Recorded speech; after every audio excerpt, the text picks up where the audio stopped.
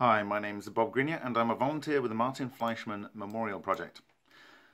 So today I wanted to come back to this ball lightning study which was carried out by Eric W. Davis from the interestingly called Warp Drive Metrics from San Rafael, Las Vegas, because this thing that was actually released on the Black Vault, they've been in the news in the last couple of days when this video was taken because of the Freedom of Information Act, looking into the US government's mind control experiments. But anyway, if we look, this study was published about 4 weeks before the Second Iraq War, and it was commissioned at the end of 2001 going into 2002, and it covered the period from April 2002 to October 2002. That's when it was conducted. And the interesting thing about this is that its conclusion was for a worldwide study into technologies that were surrounding effects similar to ball lightning, was that Kenneth Shoulders charge clusters were possibly the best avenue to follow. But subsequent to this report, Kenneth Shoulders, to the best of my knowledge, did not receive any funding to continue his research. But the other thing which is redacted is this section here. Now, bearing in mind this was research sort of review was funded by the Air Force Research Laboratory. Down the bottom here, it talks about the fact that there's another aspect that was classified, and this classification code here I've looked up in the US statutes, and it actually means that it was classified because it has military or space applications, it's talking about research that was conducted by the Air Force, funded by the Air Force, in the 1950s and 1960s. Okay, so that being said, I wanted to try and find if there was anything out there that could fall into this kind of area of the 1950s and 60s, which would be related to, you know, maybe potentially Kenneth Shoulders or ball lightning or something like that, because this looked, you know, it's all related. So I went to yesterday, actually, looking at some presentation by Maury B. King from 2013. And I think Maury B. King had spent some time with Ken Shoulders. Certainly he gives the impression, because in that particular presentation he's talking about, and this is I think the first time I've heard someone else say it, about how Shoulders said that the structures, these so-called exotic vacuum objects, weren't actually melting material. It was actually just making the electrons give up their bond, like making them fall apart. And this is much in line with the observations that I've seen over the last couple of years about how this works. But anyway, so in that presentation from 2013, it was interesting to see a slide in which he had this. And this I immediately recognized as something very, very interesting to me. Reason being is it's got these two kind of like counter-rotating vortices. And so I want to take you back to the Sochi presentation. And before I get into that, I want to just show you here, there's other things that Shoulders said is when he was working with Puthoff, they established that it could be beta emission, a point source of beta. And if we look at this image that I took with a macro lens of the quartz on the outside of the LION 2 reactor, this is the outside of this is the copper oxide, Cu2O, that was transformed. This is the quartz, so-called quartz liner from the Looking for Heat reactor, and the heater element would have been on the outside here. So it's interesting that the least affected material is right next to the heater element, and the most affected material appears to be near to the outside of the wrapping that was around the core, not the actual core itself. So this isn't in the core. This is just the so-called fused quartz liner. And there's things that seem to be fairly orthogonal to each other. And I mentioned this before. There's this kind of strange radiation track here and these kind of bore-throughs like Kenneth Shoulders bore-throughs. But here you have like what looks like a point source and this particular shape. And this is essentially the same shape, but orthogonal to this.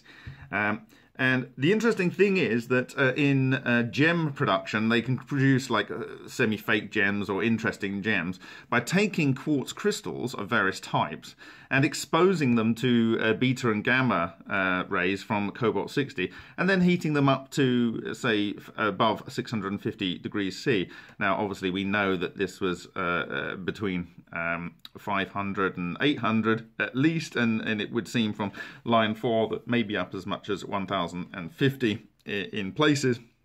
And so we can conclude it's above 650 degrees C. But in theory, the quartz shouldn't change colour unless it's exposed to beta rays. And we know that it can be a source of, according to Shoulders and the work of Puthoff when they were working together, that it can be a point source of beta and X-rays. Now we know that we have X-rays coming out of it because there's X-rays here, and this appears to be coming from a cold reactor that's been placed in these self-developing X-rays. But it's the beta ray. So essentially, we know we've got boring through here with the EVOs, and we know we've got the strange radiation track, which is like maybe a fragmentation of an EVO, and which is itself an EVO, which is an exotic vacuum object. And potentially, we've got one here, and it's kind of sat there, or we've got another one here, and it's sat there, and it's just essentially maybe spat out beta rays from this point here and from this point here and created these structures. And again, it says you expose quartz to beta radiation and you get canary yellow. You can actually get all of these colors from treatment and impurities. So how did the impurities, for instance, get here? Well, we know that EVOs can carry ions to a particular place in time, and then they can emit them.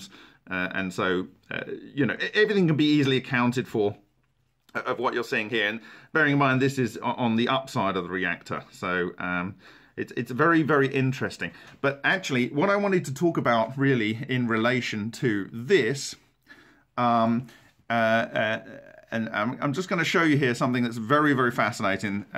Firstly, this particular presentation came from the work of one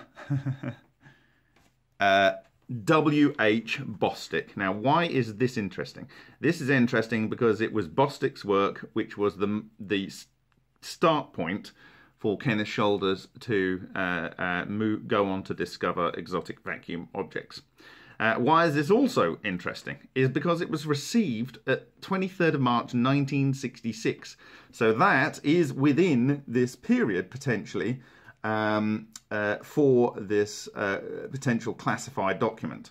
Here, Air Force funded 1950s to 60s, and it follows on from Shoulders' work. Now, the other thing that makes this interesting is if you go down to the bottom of the document, it says here, where is it, that this study was supported by an Air Force Office of Scientific Research grant, the Air Force Cambridge Research Laboratories, and the Office of Aerospace Research under contract, blah, blah, blah, blah, and the National Aeronautics and Space Administration grant. So, the research that's talked about in here is classified under this code, which is for military and space programs. It was funded by the Air Force, so was the work by Bostick, and it was in this period. So Bostick started his work, I think, in 1956 in this area, and continued for a long period of time. But you know, it's very, very interesting that this matches up. Now, what's also interesting is I have been asking for the community to find some kind of explanation. So we know that people might argue that these are chemical effects. This looks like it could be an EVO effect. This is definitely, in my view, an EVO effect, just like the strange radiation track we have here. So this is not a chemical effect. This is some physical change to the material that I believe is created by the active agent. So all of these slides, by the way, are available in the Sochi presentation, and there's many links off there if you want to look at it. But another thing that is not a chemical effect is this, which is two counter-rotating vortices. So they've got one there and one there. And in all of these kind of things, you have one that's bigger and one that's smaller. And my view is it's either coming out of here and going splat into there, or it's coming out of here and going splat into there. My gut feeling is it's coming out of the bigger one. But the very interesting thing about this is it's fairly similar to this, and you've got a big one here where it's coming out and then it's going splat in here, and they are overlaid. In both cases they're overlaid. But I want to go to the videos for this and show you a little bit more interesting context before we get to look at the 1966 published work of Bostick. And that is the fact that in the LION 2 reactor, where these swirls occur, and this is about 8 millimeters across, and I think it's something like 12 across the whole affected area. So it's a very, very macro structure. But the interesting thing is that it's absolutely perpendicular. It's like orthogonal. It's like 90 degrees out of the B field of the solenoid that is the heater in the looking for heat tube furnace. So you have the coils coming here, it's going like this, and you have the B field that will be going round like this, and this is absolutely 90 degrees. It's across the structure. You can see in the close-up here, if I pull out, you can see up here would be the heater coil goes like that, and the field is coming through like this, and it's exactly 90 degrees. Now, if we look at the image for this one, which is a close-up, it's a little bit pulled out here. This is from LION 1, so it's a different reactor showing a similar structure, but this has obviously got lots more detail. Same overlaid type effects, and that we can look at in this video. And if you look at this, this is exactly in line with the B field in the LION 1 core. So it's you've got your coil solenoid going around here, and it's exactly in line. It's not off at an angle. So you have two structures here that seem to be in an orientation that would suggest it has something to do with electromagnetism, gravity, these kind of things. It's like the 90 degrees out of phase aspects of this. Now, if we actually look at the underside of this area, so what I've done is just gone a little bit forward in the video. So we're having a look there, and then we're rotating it over. You can see, and we mentioned this before, and if I actually go a little bit further on, maybe that'll be clear. Okay, there seems to be this area here that, and this is on the top of the reactor, where it's swept something all the way round, like it's moving the material around here. And on the underside of this, the gravity side of this, where the gravity field is applying from the Earth, if we go there, you have this counter-rotating vortex pair. So this is the underside. So gravity was applying through this area. We have the B field going through here, and we have this material swept around here, and we have this two counter-rotating vortex pairs. So that's the easier one to explain of the two here, certainly, or maybe. And I really want you guys to think about this.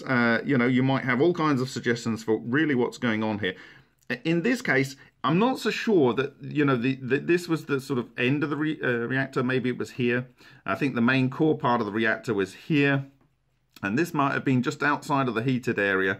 I don't know, but I think it probably was in the heated area where we saw this particular structure being formed in LION 1.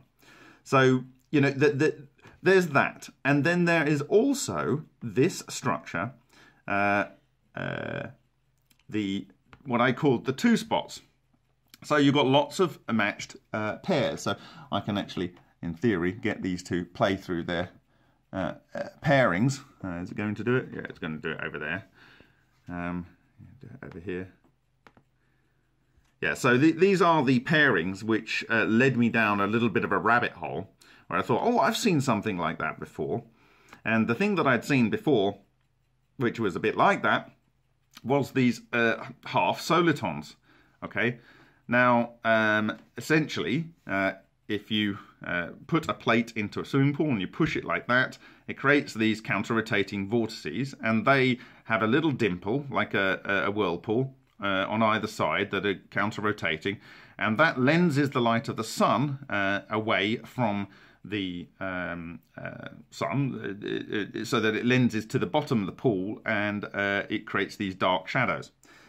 Now, this led me on to this sort of conclusion that maybe the solar prominence, promontory, or whatever you call it, the magnetic flux loop here, astrologers would know more about that, it might be analogous to that, and that these dimples here I would expect to see on the reactor, and that there's X-rays coming out of here, where we know that EVOs can produce X-rays from the work of Shoulders and Puthoff, and they are emitting through this structure that's been formed by this magnetic flux loop, and that causes the equivalent of the pool shadows, except the light is not now in the visible range, it's now in the X-ray range, and that exposes the X-ray film where LION had taken the core reactor, the reactor, put it in here when it's cold, and those tracks are formed.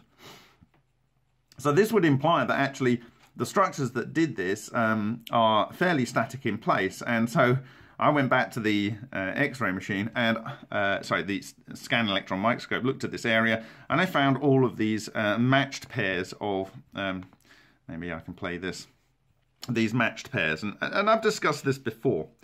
So why is this relevant? I'm going to go back here to this structure. This for me is outside of the core of the reactor. It's not really, although I do need to look at this point here because that may have played a role, but it seems to be in a 90 degree to the B field. It seems to be on the underside of the effect of gravity. And it has these clear counter-rotating vortices. Typically you have one that's slightly bigger than the other and they overlap. And you've got the same thing here. One slightly bigger than the other, and they overlap. And this one looks like it's coming out. And there's a fractal component to this, and you can see there's a kind of yin-yang component as well here in this fractal part to it. Anyway, so then to take it back to the Bostick paper, I mean, I'm just going to read a few chunks of this. Firstly, what I want to say is that this was in the... sorry for the shaky camera. I don't have my camera stand at the moment, so it is what it is. And it's tiring to hold it up. You can see at the top there, it's from 1966. It's pair production of plasma vortices, and this is in the Physics of Fluids. Okay, this is published in the Physics of Fluids. So if you go back here, you know, the other place that I'd seen this that led me to this conclusion was this work, this reactor, or rather processor, that I saw in Suhas Ralkar's lab that I took some high-speed photography of. And this is basically a kind of analog of what I'm thinking about. And it's producing these toroi. And what they also do is they... You know, if a big one's formed, it can suck another one into it. Maybe you just saw it there. And they're self-organizing, and they're really quite amazing. So this is a fluid. This is the physics of the fluid. Okay, and we have, in this case, the vibrational input is sound in the audible range, or in fact, actually a large proportion of it's in the ultrasonic range. The audible is really harmonics. And this is a frozen in time, so you have this wave function around it. You can see it spiraling around, and you can imagine it's moving in this direction because it has to move more material on the outside, so it's kind of like dragging itself through the water. So, you know, I initially thought, actually, that this would be a full loop, okay? That was my assumption, but the important thing was to find, to see if there was anything on the outside of the reactor, which we found, and so forth. But there really hasn't been an adequate explanation for why there is this, and this is 8 millimeters, and this is 12 millimeters. There is no adequate explanation, and that's been given, and this was put out like maybe 10 months ago. So let's go back to that Bostick paper.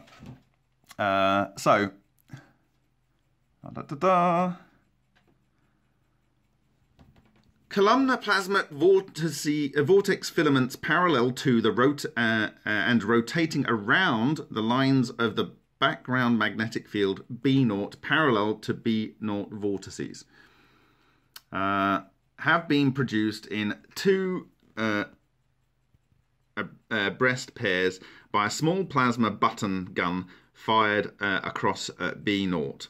These 2 abreast pairs of vortices are observed with electric field probes and density probes to proceed across the magnetic field B0. The generation of plasma vortices in plasma flow over magnetic dipole has been observed by probes. Anyway, a couple of things. Force-free plasma vortices where the filamentary axis is perpendicular to the background field B0, perpendicular to B0 vortices, have been observed by Wells and Small to be produced by conical theta pinch. Wells and Small have demonstrated experimentally that these vortices have helical, force-free type magnetic fields. Small has now demonstrated, in addition, that these perpendicular to B0 vortices also have mass flow, which is roughly collinear with these helical fields. Interesting. Could that maybe explain the movement of the material around the core? Is that related to that? I don't know. I need to maybe do a bit more thinking. Could that be some mass flow that's being occurring here? Don't know. And then it goes on, which is coded into the. We now show in Figure 2 an image converter photograph of the plasma coaxial accelerator with a hexagonal center conductor in which spectacular radial filaments are observed to occur in pairs on each flat side of the hexagon. We believe that these bright radial filaments represent perpendicular to the B0 forces of the force-free type, which are created in pairs, and so on. So he's referring to this particular images, and you can see these pairs being formed here on each face, and it's kind of like equidistant in from the end that the actual focus points of those occur. And he goes into some detail. I'll give you a link in the description of this video to all of the associated videos and this particular paper from 1966. One member of the pair should be co-rotating and left-handed. The other member should be contra-rotating and right-handed. Investigations are now proceeding to determine the detail with coupling loops and density flow probes, the magnetic and density flow structure of these filaments. Okay, goes on to explain some physics behind how they could occur. Now, Mather and Kalishnikov et al. Have photographed similar radial striations, so this was replicated. In fact, a number of people seem to have been investigating these things at this time. In their coaxial plasma accelerators, Mather observes the maximum neutron production occurs under the conditions when these radial striations initially are fairly uniformly distributed around the center conductor. So we're talking about neutron production here. This is interesting. This could cause some transmutation. Very interesting. Here's neutrons are produced at the moment when the discharge, and he goes on here, coalesces into a pinch at the end of the center conductor. At the right photograph, figure 2, and he's talking about this up here. They've got a pinch at the end here of the conductor. The right photograph, figure 2, shows a bright spot formed by the coming together of the perpendicular to B0 vortex filaments at the end of the hexagonal center conductor. The author suggests that the process is similar to the production of solar flares in the atmosphere of the sun by the coming together of such structures as described by Gold and Hoyle. Wow. Wow. So here I am, little old me, don't know much about anything, and I'm coming from these X-rays, having seen this, and this being related to it, and seeing that it just looks like this, and that these could come together and represent something similar to a solar flare. And there's nothing new in heaven and earth. Here we have Bostick, the military-funded research that inspired Ken Shoulders, saying exactly the same thing in 1966 with observations that were replicated by multiple labs across the world. Wow. Okay. So the authors now suggest that the striations observed in Mather and Kalishnikov et al. May be also perpendicular to B0 vortices, and that these vortices may possibly play a role in the neutron production at the end of the center conductor. The authors also suggest that the striations observed by Krivets in the Z-pinch and theta-pinch, and by Bodin in the theta-pinch, may be the same type of perpendicular to B vortices. Anyway, so you can have a look into this. This is the wonderful chart in question. So if you can imagine the material is producing a magnetic field here, maybe there's some sort of electric thing going this way, and the electric field stimulates, I don't know. But look at what this is actually saying here.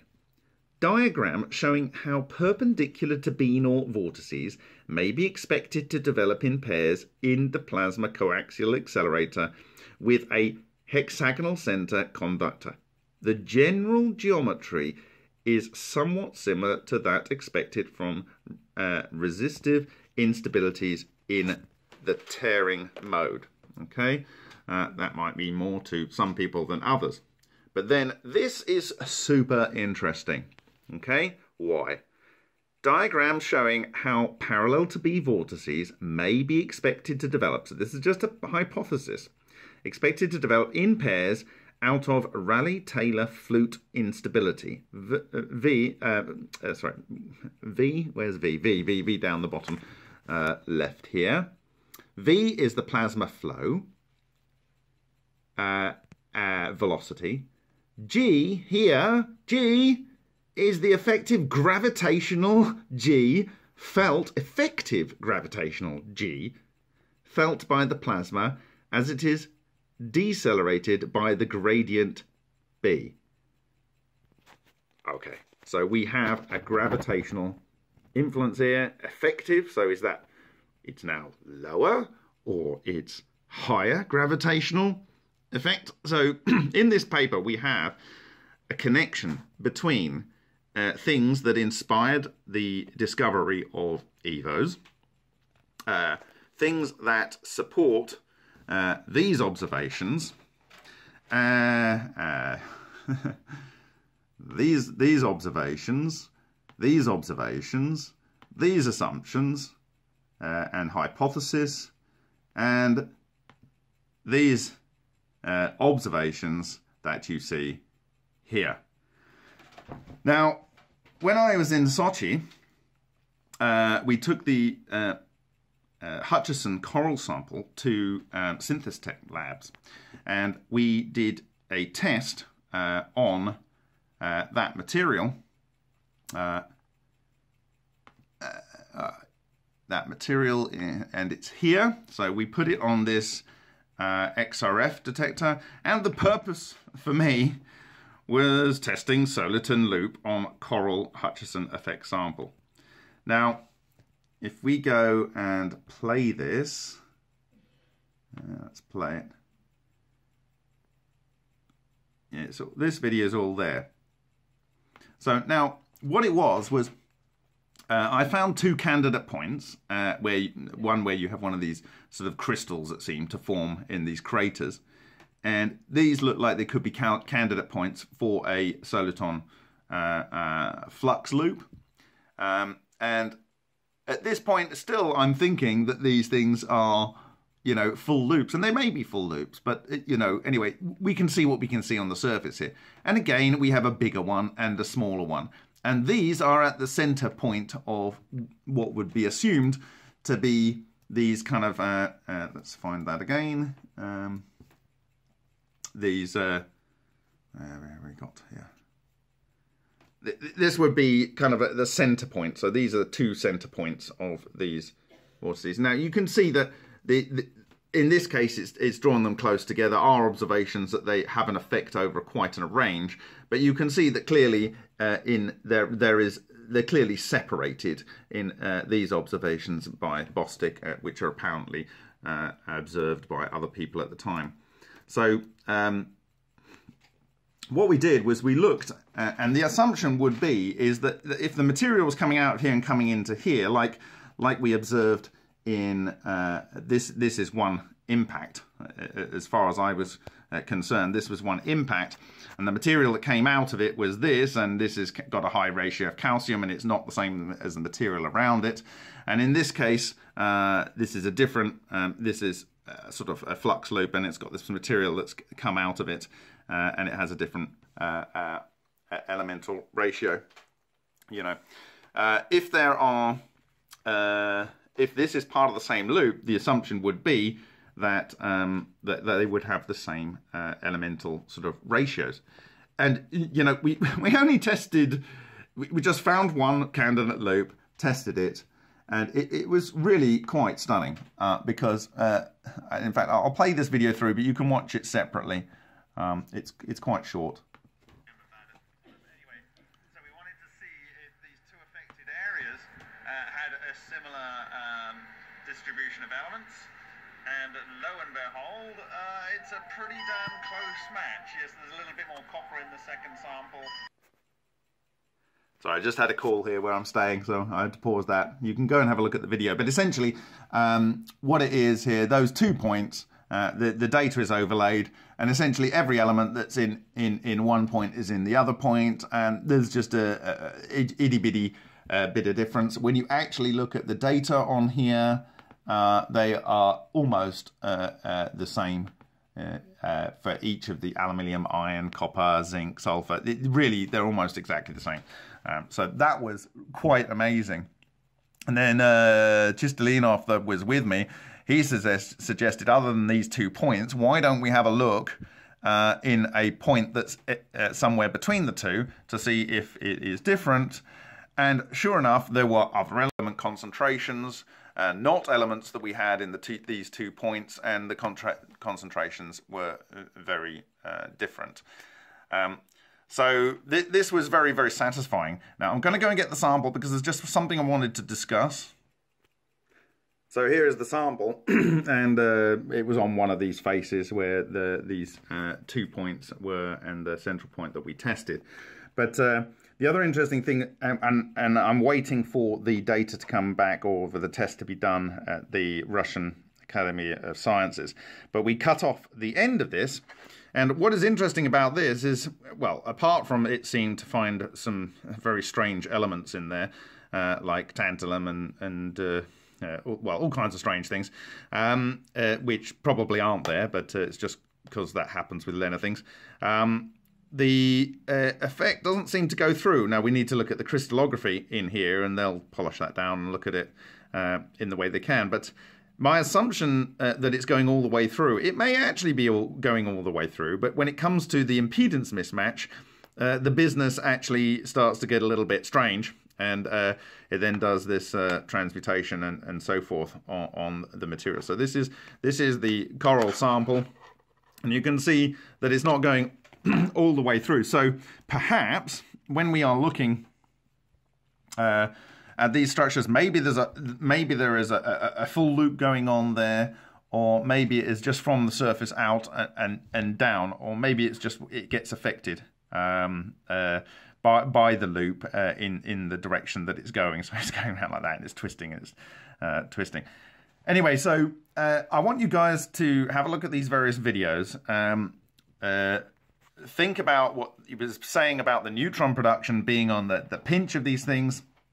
There's a lot of information to get here, but really we have a multiply replicated experiment conducted in the 1950s and 60s that are claimed to be effectively producing the same thing as solar promontories, these magnetic flux loops. And here it's published in fluid dynamics paper. You know, this is fluid dynamics. This is fluid dynamics. This is fluid dynamics. So could it be that something is produced which is actually some sort of torsion field or some sort of spinning vacuum that's actually disrupting the material here? Because this is not within the main part of the heater. This is just the bend, and then the coil starts from there onwards. You can see it in the video here. You can see, if I go back, you can see that this is here. There's the main part of the heater. The hottest part will be somewhere in there. So this is outside of the heater. The tip of the reactor came to somewhere about here, inside there. So it's nothing to do with being in contact with any chemicals. It's otherwise clean, and no one's been able to explain it, but it looks like something happened within that. That maybe there was some thing going around here that's causing this movement of material. That's enhancing the B field that's coming through here, and along with the gravity, it's causing something to come out here, which is affecting the quartz, not by temperature, but by disrupting the electrons, as Shoulders said to Morrow B. King. It's actually disrupting the electron bonds and able to move the matter. And that is potentially what we're seeing here. And potentially these flux loops can join together, just like they do on solar promontories. I get that word wrong, but anyway, it's coming out here, and they're kind of joining at the top here, and you're seeing the same thing here. We know when you push a plate through water, it's going to be there all the time, but they get bigger and move out apart, but they keep the sort of wormhole, this half soliton. And maybe there really is a half soliton. Maybe all of these are actually half solitons, or they're full solitons.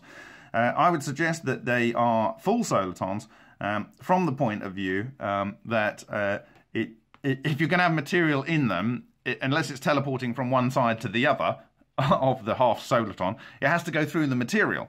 And when it's going through the material, it basically has to have no dimension. So it's like a wormhole. It's literally spinning around in the material. And when the confining field breaks down, the material just spits out, and it comes out as whatever element it was stably structured as within that particular loop. And as I've said before, when these are oriented with the surface, like in the this Hutchison sample again, down at this end, you have these loops, and so maybe you have the thing going around here, but there's a loop going around here, and they go like the two circles overlapping. They have these circles of material, and it's like light elements on the outside, heavy elements in the core. So it's almost a fractal structure in its own right. So it's been an interesting journey this year, and this really was one of the hugest questions for me. This is on LION 2, and this structure on LION 1, and similar structures observed on Hutchison sample from 2007. And having this mystery here really piqued my interest. And to summarize, we have this paper, which was funded by the two bodies under which it was claimed to be funded by the Air Force. This is funded by the Air Force. This fits the time period. And the bodies that funded it are the bodies under which the classification for this was made. And it is the inspiring work for Kenneth Shoulders from which he discovered EVOs. So thank you very much for your time. Sorry for the shaking video. If you feel this work is useful, please consider making a donation. It really helps. And check out the other links in the bottom of the video. Thank you.